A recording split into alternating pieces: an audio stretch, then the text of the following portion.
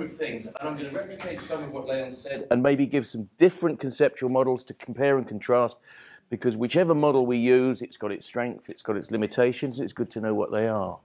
So basic ecosystem service concepts and their representation. I should say I'm not a soil scientist, I'm actually a wetlander. I'm sort of a wet guy. In fact, I was walking in a river before I got the plane, so people in the bar would tell you I had muddy feet yesterday. I didn't have time to wash them. My background to ecosystem services goes back to Uganda in the late 80s. As the country came out of civil war, the World Bank was ploughing a lot of money in there to convert these wastelands, these papyrus swamps, into productive systems, into rice-growing systems, so that it could join the first world economy, essentially. Of course, within about a year or two, they were clay basins. They didn't have the resilience. And meanwhile, Uganda became the first country in the world to have, a sustainable development policy, but secondly, a national wetland strategy. So in the Ugandan wetland program, we kind of scratched our heads, because the World Bank view, the first world economy view, was convert it into something to sell, it has a value. And yet once we then began to talk to people, yes, they grew crops, they traded crops locally and even on global markets. But the wetlands served many, many functions for subsistence, for an informal economy, for building materials, for fishing, for wildfowling and so forth, as well as spiritual, cultural, aesthetic values. A friend of mine who actually ended up working at IHE has the last king of Uganda's flutes, which are made out of papyrus. So these services from nature, which of course weren't in the first world model being driven by the World Bank. So that led to one of the earlier classifications of ecosystem services for tropical wetlands. Of course, what happened subsequently, once that mainstreaming began to happen, the coral reef people developed their classifications, the temperate rangelands people did, the rainforest, the temperate forests, and there was an explosion across bioregions and habitat types, mainly as a sort of pedagogic and international development tool. And it's important to remember this actually came out of helping people. It's about people. So what are ecosystem services? Well, your classic definition comes from the Millennium Assessment, ecosystem services, the benefits people obtain from ecosystems. So the first thing we can say is that they're unashamedly anthropocentric. They're not about three-toed sloths.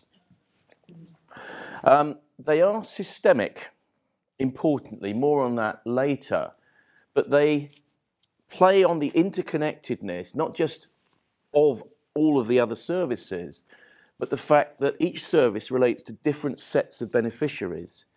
So if Simone's rights are being well served by, converting a landscape to, commercial production, then your rights might be undermined because the services that that landscape produces might be undermined, and so forth. So it's important to remember they've got ecological, social, and economic contexts. And I'm using the term economics, not accountancy, because it's not all about the guilder or the euro or the pound or the dollar.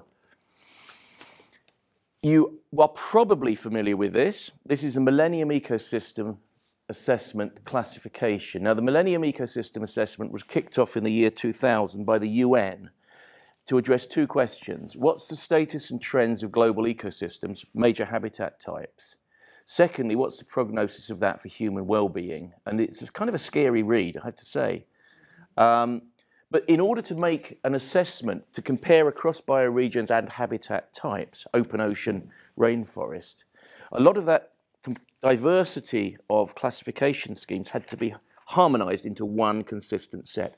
And that is the consistent set used, and I'll just break them down a little bit in the next slide, but it's worth noting that you can use them flexibly, you can adapt them. So when I work in India or South Africa, where I add two regulatory services, which is salinity control and fire control, because they're important things nature does, and if we miss them out, bad things can happen.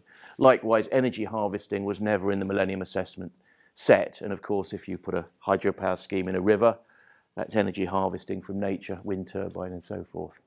So they're a flexible set. This is a slide from a stakeholder public engagement workshop I was doing on Saturday, because it actually says it in much more tangible terms. Stuff, provisioning services, things we get from nature, like the tea, like the water, like the cup that the tea's in, like the heat in the tea and so forth. Pharmaceuticals, that's Taxol, it's a particular chemical in a yew tree, better known as tamoxifen, which is an anti-cancer drug. So all of this natural wealth, all this evolutionary intelligence of nature, maintaining stuff, regulatory services. The public don't like the term regulatory services because they think in terms of the EPA or whatever coming and hitting them with a big stick. So, you know, maintenance of hydrological cycles, of air quality, of climate, of pest regulation and so forth. Then, as Leon has outlined, cultural services, and with the public we're kind of using the term enriches, because we're not kind of consuming them in a physical sense, but they enrich our lives. That's the Thames in the middle of London, which gives it certain character, recreation and so forth. And of course, supporting services, internal life support processes, cycles, soil formation, soil regeneration, habitats for wildlife. But I always use the analogy on this one of the iceberg. The bit at the top where the ocean liners crash into is only 1/10. And most of nature and the things it does aren't things we consume directly. But really the whole purpose of ecosystem services is to value this multiplicity of things, but importantly to value what's producing it as well. We'll come back to that later. Okay. This is the diagram from the Millennium Ecosystem Assessment.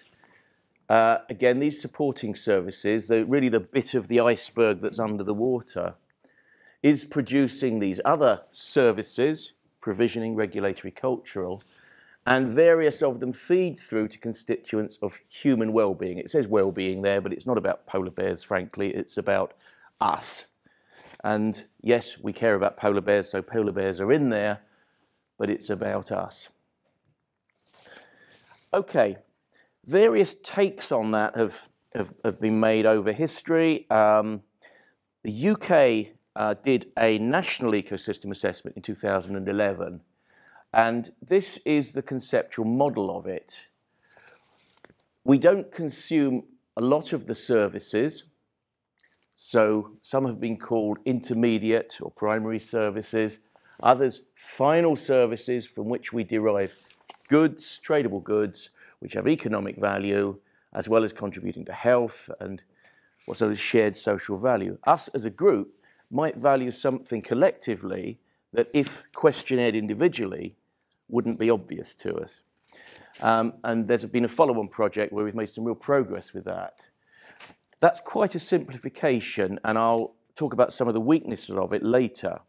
But it's just to show you there's lots of different takes on this model. Services from soil. Actually, I don't say much about soil in this at all, but I'll say something about services. I've been at this game sort of 26 years now, and when I'm talking to biodiversity audiences, the first thing they say, well, where's nature? Where's biodiversity? We must have biodiversity in there.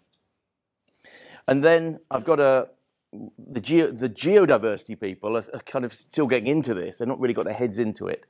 People who deal with rocks and that sort of hard stuff. Where's geodiversity? We must put that somewhere. And we're talking about soil. So where the hell's soil? Why isn't soil on one of those lists? And the answer is very simple. Because biodiversity, geodiversity, and soils are everywhere. They are what it's doing. And the language I often use is think of services as the verb of nature. Nature is there. Take away nature, it's not doing anything. But if nature is there, it is doing stuff. And this is what it's doing. So the answer is soil is absolutely everywhere. And I'm increasingly wondering whether I should replace my iceberg with soil. Because it's, you know, a good analogy, except it's much more difficult to illustrate, isn't it? Much more difficult. So, in other words, where's nature? Nature is everywhere. This is about what it's doing for us. Just some of the more obvious services from the soil. Well, one of the supporting services is, of course, soil formation. And we're quite good at reversing that process, aren't we? But soil formation is a natural process. Soil provides habitat for wildlife. It's the basis for nutrient water cycling. From a regulatory point of view, it has a major role as a carbon store and other aspects of climate regulation, and of course flood risk, water storage and the slowing down of flows. Cultural services, well, land contributes to soil contributes to distinctive landscapes which might have a heritage, local character value. Obviously, research and education, we wouldn't be here otherwise, would we? And various forms of recreation use landscapes in their general sense. And of course, the provisioning services, we grow our food, our fibre, some of our fuel, increasingly pharmaceuticals, chemical feedstocks in the soil. Take away the soil, we don't have that. And a physical substrate for this building, for the roads and so forth. Use and abuse of soil services. Well, here's another model that is very similar to one that Leon showed. If you remember, Leon showed a cascade model. I prefer to use concentric circles on this one. I've been using it quite a long time. There's nature, there's ecosystems. They do stuff, they do functions. From the functions, they produce services which produce benefits to people, which have values. And again, value, not just cash, economic and non-economic. The economy then trades on a vanishingly small proportion of that. But the consequence of that feedback loop, is that we tend to kill the goose that lays the golden egg. Is that a story that translates across Europe? Yeah. We kill the productive system because we only use bits of it. For example, we tend to treat the soil surface as a food production system, almost pure and simple. The sea, somewhere to scrape out stuff to eat as well. The earth's crust is a place to mine, and the forest is a place for wood fibre, for use in buildings, for paper, etc.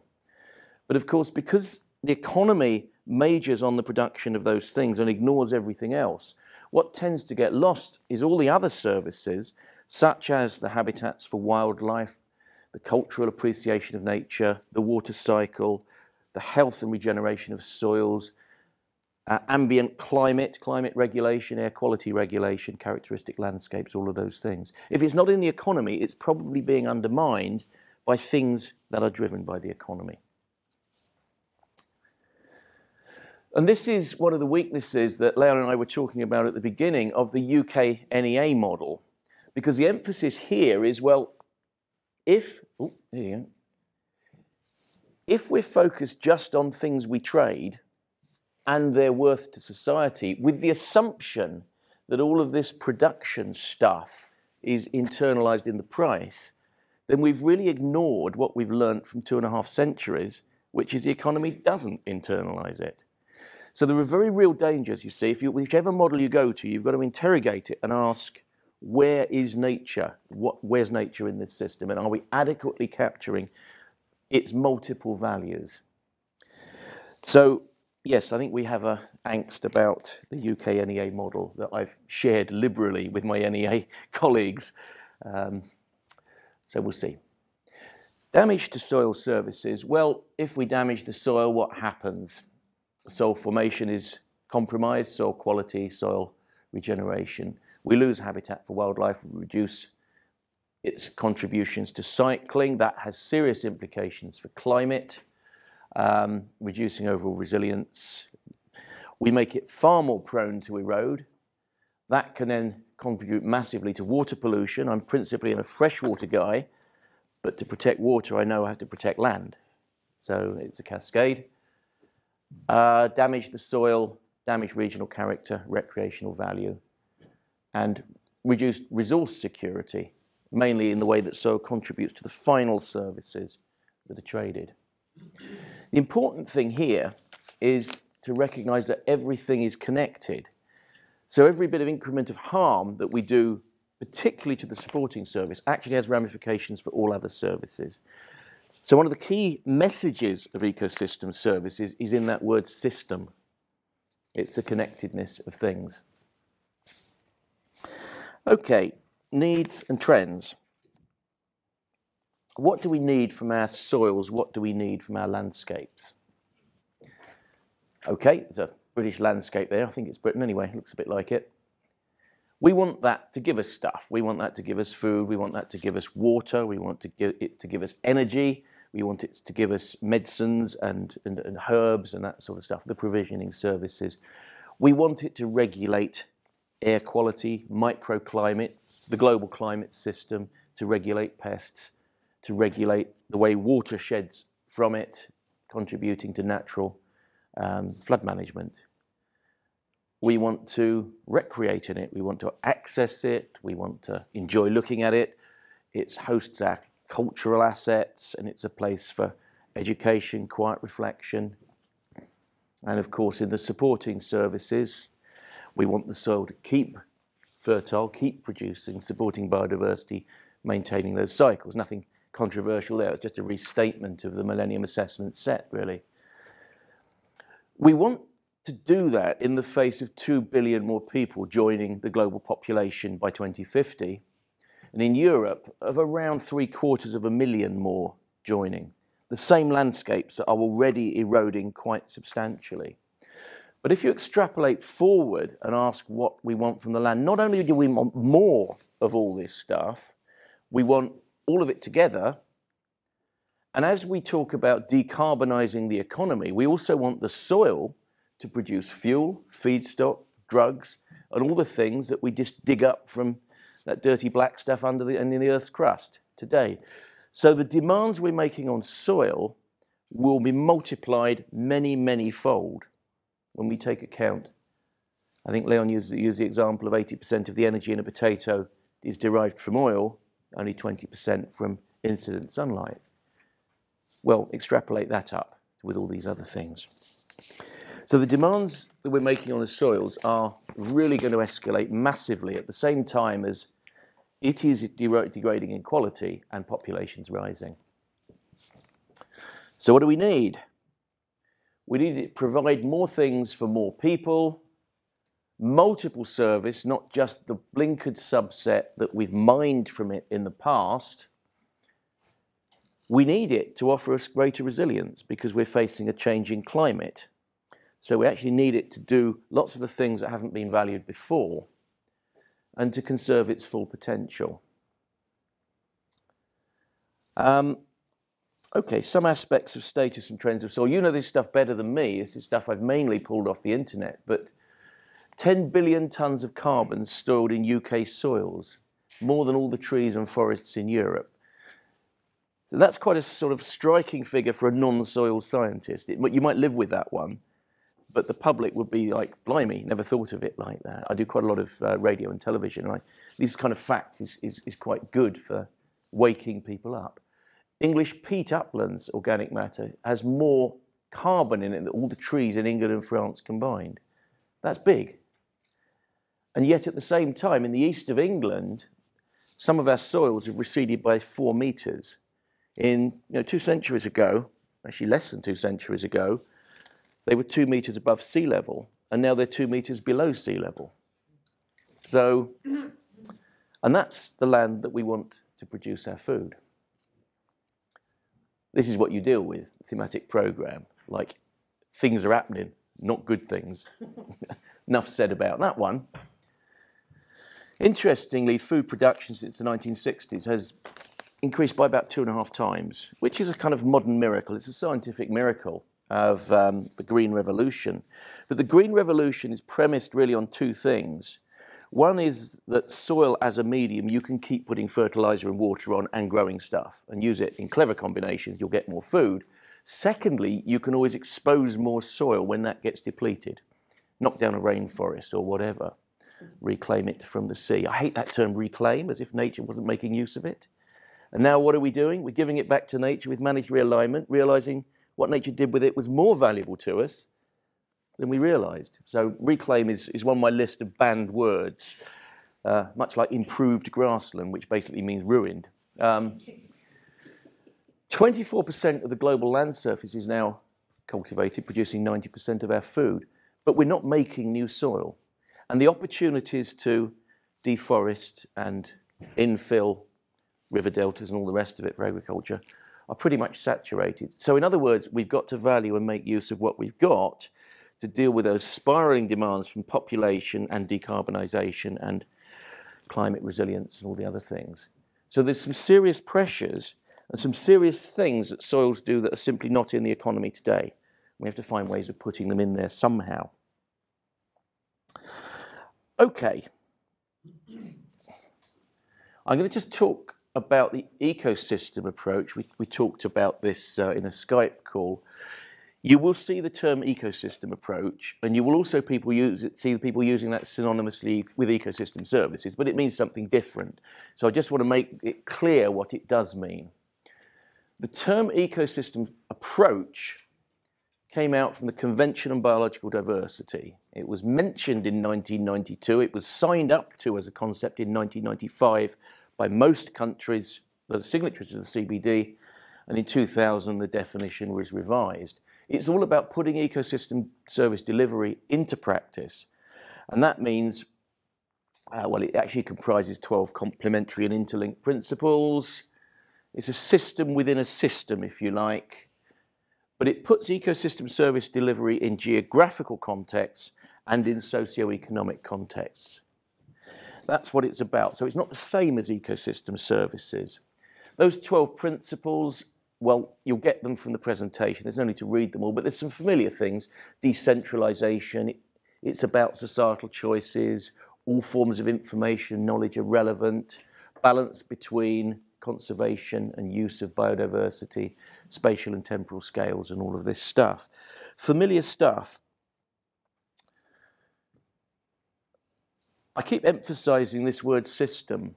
In the drafting of the UK Natural Environment White Paper in 2011, in some of the lock-in meetings late on in drafting, a number of us said, are we brave enough to drop the eco bit?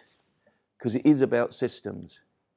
The danger is if you leave ecosystems in and you're in business and you look at the eco, you think, well, Chris Short likes fluffy creatures. He can deal with that bit. We'll get on with our stuff, and you know these green dudes can sort it all out. And that is a problem with the term ecosystem services, because ultimately it's about systems. It's about people. It's about the economic interactions, which are always played out in uses and abuses of the natural world. How we share that. That's what sustainability is about. It's a system. It's not about the eco bit inherently, even though it's the eco bit that pays all the bills and takes away the trash. Borrowed that one from Gretchen Daly, didn't I? Importantly then, we have to view all services as a fully interdependent system. We still cherry pick. And if you look at most regulatory action right around the world, they'll go, well, we kind of do flood defence, don't we? And they manage water quality, and we've got a biodiversity organisation there. So we're kind of handling it, aren't we? No, you're not. It's that word system. And there's so many trade-offs that, I mean, we're so familiar with it, there's no point in labouring it, but I will labour it a bit because the system bit is the most important word there. Likewise, complementary and interlinked principles. Now, we kind of get all of those, all the underlying words. You know, thinking at appropriate spatial and temporal scales, you kind of mentally tick, yeah, we've got to do that, haven't we? You know, conservation of ecosystem structure function, yeah, we've got to look after it. And economic context, yeah, we've got to do a bit of that stuff, stakeholder engagement, all the rest of it. But the same criticism does apply in actual implementation. Are we thinking and acting as a system? Are we just doing a bit of stakeholder engagement there and a bit of economics there or whatever? Are we bringing these into decision making, or are we still cherry picking? And the answer is, I think, apparent with the declining state of the world. Okay, just another sort of way of representing this. I've used a very similar table to this to a paper that's just gone in press in a journal called Ecosystem Services, that's it. I think you've heard of it. Not this table, which is in another paper, which is how do you bring systems thinking into the scientific realm and into the policy realm. And you need to represent it. Now, Leon used the petal diagram. It's a pretty good way. If you remember, you know, this managed landscape, this intensive landscape produces a lot of provisioning service, but not a lot of the other services, whereas a natural one is a much more balanced production across all the petals. This is one I use, the traffic lights one. Anyone here colourblind? I do apologise if you are. But it's quite nice. I mean, and this is in another paper that is with another journal at the moment. There's catchment management planning, which, you know, those of us who are a bit older, in the early 90s, we were all into catchment management planning. The idea is you've got all of the disciplines of river management together in the same document. And the thing that bound the disciplines together was the staples, because people weren't talking. That's what happened. So if you actually analyse what it's all about, it kind of scores fairly red against most of the ecosystem approach principles. And then, of course, we moved into integrated water resource management and adaptive water resource management, and we did some things a lot better. And the intent of river basin management under the Water Framework Directive, which claims to internalise the ecosystem approach, you come to a different analysis. And then you look at what actually happens, and you kind of go back to that one, frankly. But hey, you know, sadly, humans get involved. But we are making progress. And I've got another paper in this series which is looking at different approaches to urban drainage, the way SUD systems have evolved, which tries to tell a narrative. And this is a problem that you're going to face when you start communicating in systems terms. You'll submit to a soils journal who'll say, well, that's all very nice, but each of those is a paper in itself, and you must be reductive about your systems thinking. So actually finding devices that communicate illustratively how the system behaves is really going to be quite important if you want to affect systems thinking in policy.